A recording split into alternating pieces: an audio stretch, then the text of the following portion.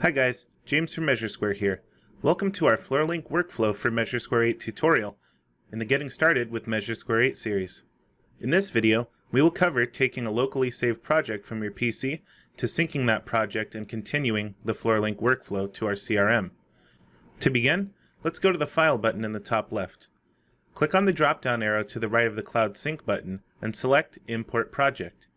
Choose the appropriate MeasureSquare project from either your desktop or the folder where your MeasureSquare projects are saved. Click Open. Note that the local project is at the top of the cloud roster.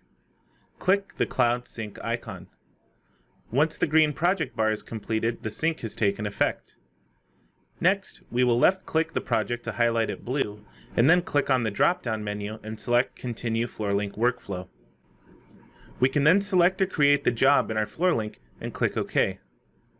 Next, we will continue our Floorlink process by selecting the originally uploaded ISST or a blank ISST and then click Next.